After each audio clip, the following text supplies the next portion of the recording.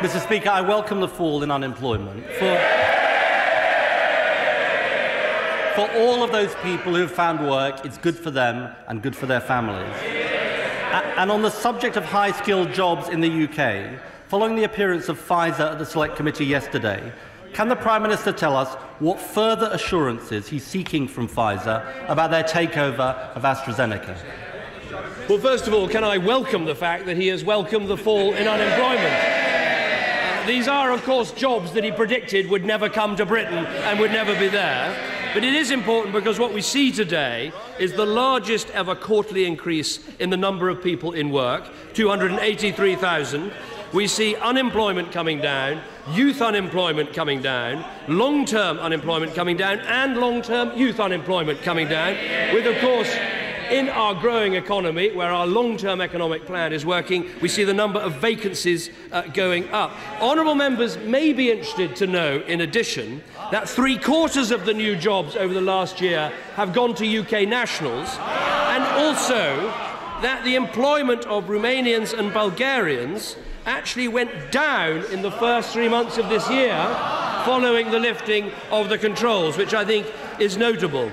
In terms of Pfizer and AstraZeneca, this government has been absolutely clear that the right thing to do is to get stuck in to seek the best possible guarantees on British jobs, on British investment and British science. Now, we discussed this last week, and one of the most important things we've learnt since last week is that the right honourable gentleman was asked for a meeting with Pfizer, but he said he was too busy political campaigning.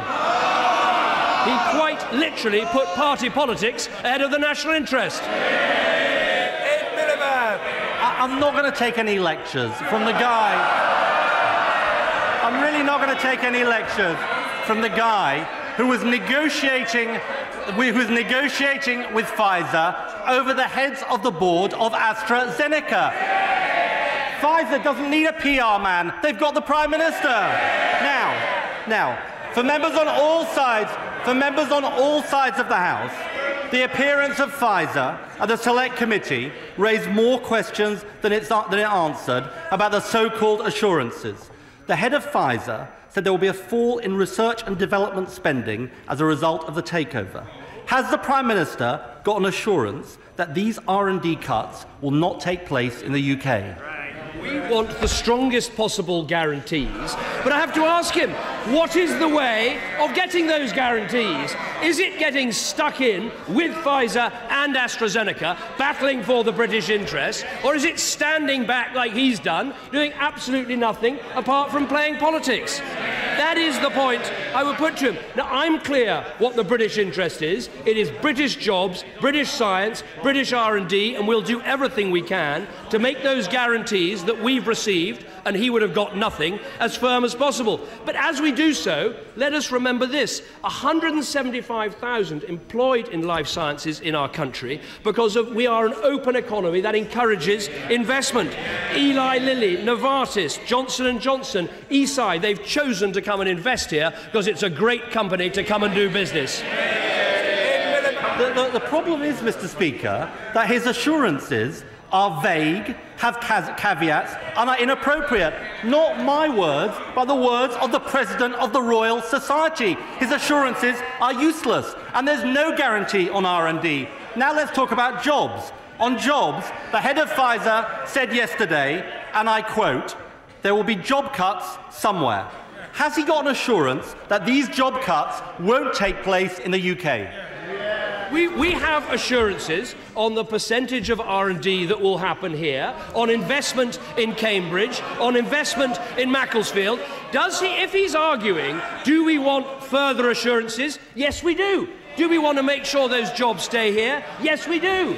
Do we want more investment in British universities and British science? Yes, we do. The only difference between us is how do you get those things? I say, get stuck in, negotiate hard, fight for Britain. He says, stand up, play politics and put that before the national interest. But Mr. Speaker, his negotiations aren't working. They're worthless. On R&D, on jobs, he has no answer. Now let's try him on another one, the possible carving up of the merged company. Nobody wants the company to be bought, split up, and then sold off. Has he got assurances that won't happen in the case of this takeover? What we want is a good outcome for British investment and British jobs. But we know what happens if you take the approach of the Labour Party. Let us remember Kraft and Cadbury. What did we have?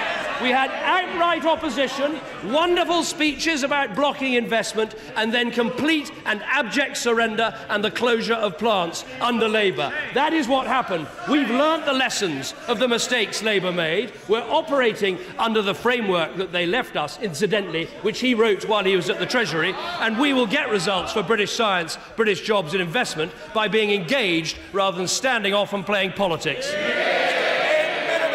We all know what happened the last time he got assurances. He sold off Royal Mail at a knockdown price, and the Chancellor's best man made a killing. That's what happens with his assurances. Now the truth is he can't give us a guarantee.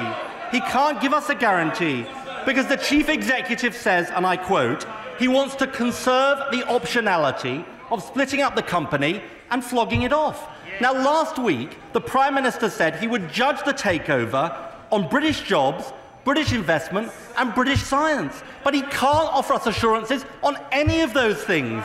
Isn't it obvious? He should have a proper test of the public interest, and if the deal doesn't pass, he should block it. Well, once again, he raises this issue about the public interest test. It is worth asking which party, which government, indeed which individual, when he was sitting in the Treasury writing the rules, got rid of that test. It was the Right Honourable Gentleman.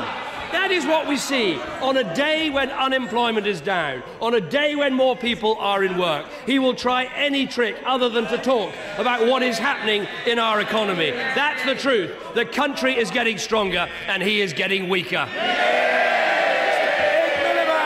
Mr. Speaker, he may not think it's important to talk about a company that is 2% of UK exports, on which 30,000 jobs depend.